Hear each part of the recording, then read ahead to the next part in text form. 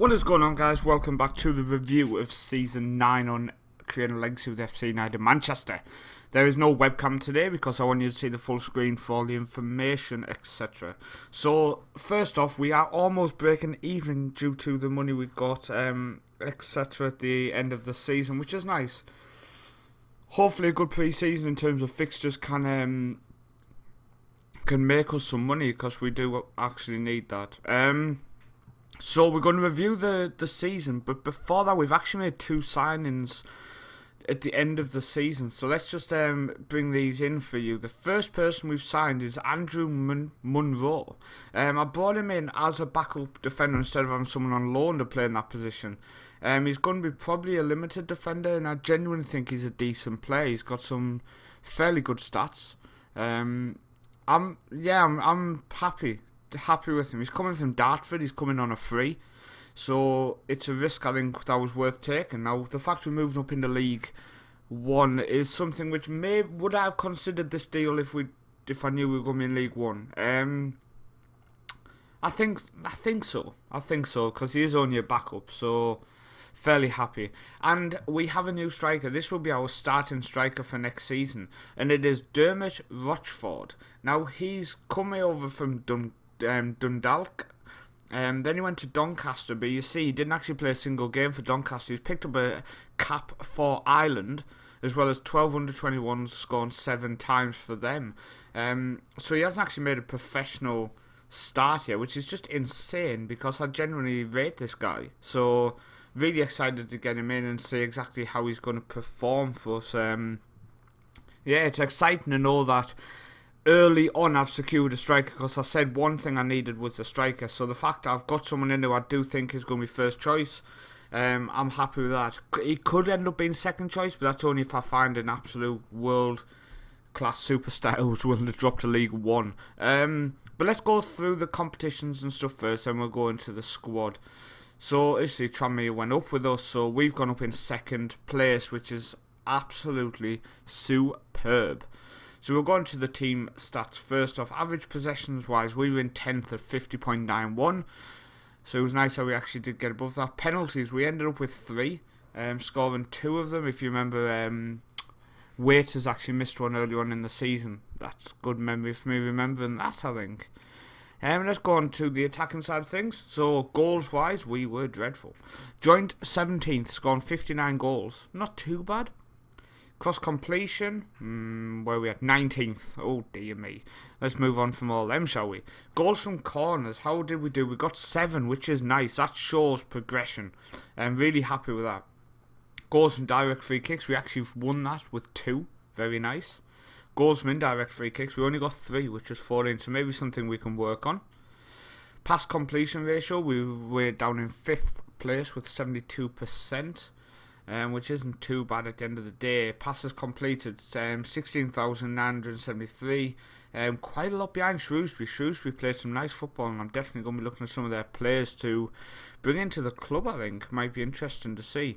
Defending wise, we finished with the second best record with 43 in 46 games, which isn't bad. Crawley obviously beat us there, but we need to take this defensive solidity into League 1, guys. I think that's vital in terms of us staying in the division.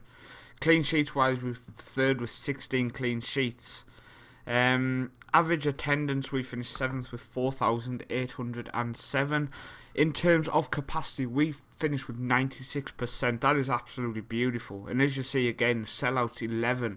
The second best was Tranmere with 1. I think next season in League 1, we're going to sell out every single game, which is just superb.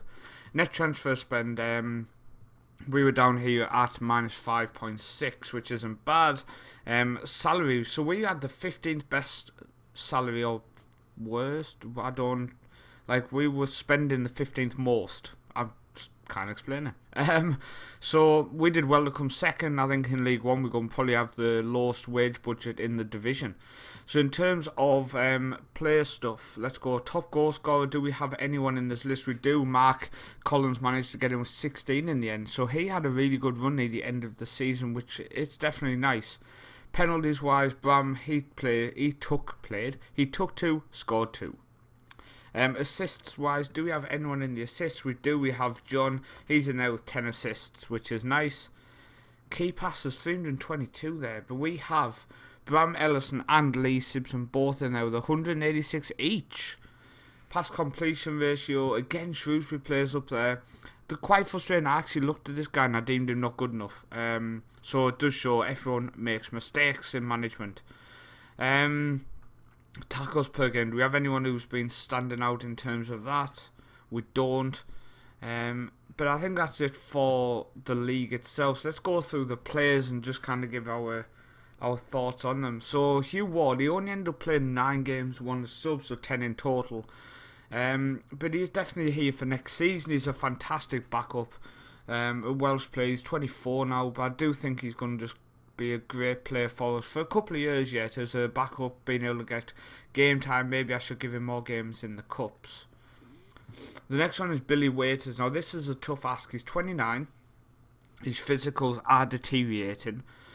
I'm considering cashing in on him in the summer. Not too sure, but I'm considering it just because he's going to only get worse after next season, and financially we do need the money, so probably going to consider that. In terms of stats, etc. with him, wrong button. In terms of stats with him, as you can see, 74% pass completion, 48% shot, 55% tackle completion. So if you remember the 55 and 74 when we get to John, and we can check that. The next guy is Ryan Williams. He ended up playing the four starts, 9 sub appearances. This season he just did not get in the team. Still had 78% pass completion, but his season and his career at FC United Manchester is over. His physicals have just plummeted. He's now 33, and unfortunately we wish him all the best for the future. The next one is Samuel Akwe. Now, if you remember, we brought this guy in as a future right back for the club. He's probably going to be starting next season in all the games, guys. I think his time has come. His mentals are good enough. His physicals are good enough. His technicals are going to improve. And I think it's time for him to step up and show me what he can do when we go into League 2. Into League 1, sorry. The next one's Pepe Castano. 142 caps now for us. He has been superb. A 6.74 average does not do him justice. I'm genuinely curious if we can hold on, and Blackburn are sniffing around. Now they did offer 80k for him, which was just ridiculous. I don't think I would take any less than 400 or 500, because at the end of the day he is a very, very solid defender. The average rating and stuff I just completely ignore, and I would rather go on stuff like this. So, as you will see in the defending side of things, 85% of tackles won, which is just a superb figure. Headers wise, only 58%, but I'm genuinely confused by that, because it seems one side of your defence always gets poor headers. So, ignoring that, he is winning lots and lots of tackles, guys. Next one is Mark Collins. Now, he was on loan, if you remember, and he's actually stepped up in the terms of scoring 16 and 35 to end. Am I going to get him back? I'm not too sure. His contract is actually running out. So there's a possibility we could sign him, but how much would he want? So he would want 800 a week to come in. Can we get him on a rotation? On a kind of a you score goals and you'll get paid type situation. Put the sell up because I'm going to drop the wage. Put that up to 3. Come on. 700 a week. Oh, Team of the Year bonus. They love a Team of the Year bonus. Is he going to get in the Team of the Year in League 1? No. So that is something, it's a risk which I think is always worth taking with that kind of thing. Okay, so Mark Collins is going to actually join us. So I do think that's a good deal, because as I say, he started scoring so many more near the end of the season, and scoring 16 and 35 isn't too bad at a young age. Hopefully he can continue to develop, and we have him and obviously our new Irish striker. So the next guy, the legend, the history maker at the club, 294 appearances now for the club, 7.38 average throughout the season, 73% tackle completion, 78% passing completion. A player who I absolutely adore, and he's only going to continue to get better, I hope, and continue to captain the side going into League one, he is still the captain. And if you look, he has been with us from day one, coming through the youth recruitment on season 1. He's just, look at that, 6.63 here. And this was when I kind of thought, can he step up? But here, 7.15, 19, 39, 36, 7.47, 7.43. He has just developed so much, guys. And it's a pleasure to have someone like this developing. I almost want to buy an FC9 Manchester and ask him to put his name on the back. The next one is Jokai. Now, if you remember, we brought him in 2020 when we brought in Castano at the back. These two have been a centre-back partnership for so long now. 6.92, so he has actually got a better average rating than Castano. And if we look at this, 85% tackle completion, also 79% headers won. So he's the one who's winning the headers. I think we're probably gonna keep him for another year. I think I'm gonna stick with him for next year, and hopefully he can continue to impress me. The next one is Tony Gomez. He will be leaving. He's just completely flopped the last few years, and unfortunately his time is up. Next one is Zach Mills. I think we've done this for the last 2 seasons. Do we keep him? Isn't good enough for the FC9 Manchester squad according to the assistant. 6.91 average, 47 games played for us. His physicals are slightly dropping. He's on £350 a week. He can play both full-back positions. He's played 285 times for the club, but this is so tough, but he's going to go. He has to leave. I'm sorry. The decision has been made that Zach Mills will say goodbye to FC United Manchester at the end of this season after a 7-year run. 1, 2, 3, 4, 5, 6. After 7 seasons at the club, guys. 12,000 he cost me in the Conference North. So he's actually been with us since the bottom. So it's very, very sad to see him go, but unfortunately it's time. Next one's Callum Montgomery. Didn't really play. Going back to Norwich. He was on loan. Thanks for your time. Goodbye. The next one is Kevin Pettifer. Now, if you remember, this guy's been brought in to retrain in both fullback positions. He needs to get more game time. I completely agree with that, and he's going to get a lot more of it next season. He might actually end up playing a few games in midfield as well, just to kind of keep him happy, because I think in the long run he's going to be a great player. Next one is Scott Phillips. He came in on loan. He is actually someone I wouldn't mind getting back as our third choice striker for next season. Really decent end to the season. Scored 6 in 11, 14 and 5 in total according to the history books. The next one, James Reid. He's still only 23, turns 24 soon. Strange enough, he's only 2-star, only lived as a useful player. 7.04 in defensive midfield.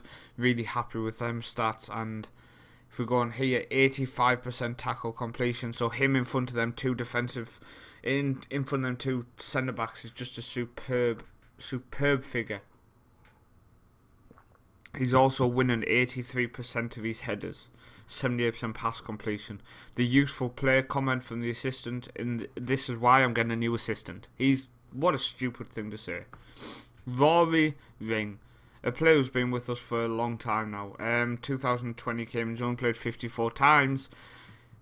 He's still developing. I still have a lot of faith that he's a great player to have as a backup for the club. Next one is Alberto Risi, our super keeper. He's 22 now. He's been with us since 2022. He's played 69 appearances, and this season he has done well. 80% shot saved accuracy. That's nice. Anything above 75 I'm happy with. Pass completion 79. Shots parried to shots held. He holds a lot more than he parries, which is nice as well. It shows he's not giving it back for them to have a chance for a rebound. Next one's Scott Rolfe. He played a few games, but he's been on loan, so he's going back to Birmingham. Thank you for joining us, Scott. Next one is Sindri Sheving. Now, if you remember, I brought him in after a poor start to the season to be our defensive-minded left-back, and he has really impressed me. Quite a low average rating in terms of 6.81 in the league, but I think that's quite unjustified. He's 72% pass completion, 89% tackle completion. I mean, wow. that shows my 2 centre-backs, my defensive midfield and my left-back all deserve to be in the squad. They are tackling so well, they're winning so many balls. The next one, Lee Simpson, the player who is dividing opinion at the club. The staff don't like him, they don't think he's good enough. I think he is definitely good enough. If we go on to this, playing in the advanced playmaker role, he has 80% pass completion, 63% tackle, 35% shot accuracy, which needs to be improved, and definitely something he can work on. So we're going to look into that. But in terms of, in general, he's developing so well, I'm absolutely delighted. The next player is Anas Skete, gone on loan from Barnet. He played 1 substitute appearance. So goodbye, and we will not see you again. The next one is Kevin Smith, a signing we brought in. He's played 20 games for us. He's not happy about the amount of games he's playing, but when players are playing well, I'm not going to drop them, and unfortunately he is back up. So the next one is John Dagger Prostes, and yeah, now you understand why we call him John. 7.42 average. And if we do go on the stats, etc., you can see 71% pass completion, 70% tackle. So he is winning a lot more tackles than Billy Waiters, which is definitely something to consider in terms of the formation I use, should he be starting over Billy. Possibly, but his natural fitness is definitely destroying him because he only plays 1 game, then needs a rest. But that's the end of the review, guys. We've gone through all the players. You've seen the squad at the minute. I can't show you the transfers I'm planning because I don't really know them at the minute. As you can see, in terms of work going on at the minute, there's nothing. We've been given a transfer budget of 20, wage budget is 34. So that's not too bad, guys. What else was I going to show? Have we gone in? Have I? Yes! I am back in the favoured personnel. I am back in there. Get in there. That's what happens when you win the promotion again. I'll go back in there. I'll drop back out straight away. Right, I'm happy with that. To end the review episode, we are going to do something I've wanted to do for a few weeks now. Bram Ellison, contract, trigger contract extension. Trigger a 3-year contract extension. Yes. James Reed, contract, trigger contract extension. Trigger a 3-year contract. Yes. Lee Simpson, contract, trigger, 3-year extension. Yes. So they were the 3 players, if you remember, who signed massive bumper deals, and now he is with us for another 4 seasons. So delighted with that, and it also will whack values on them players right up there because they have massive long deals left. So absolutely delighted with the season, delighted we've won promotion. It's onwards and upwards. I can't wait for next season, so join me as we start our season in League 1 next, guys. That sounds nice.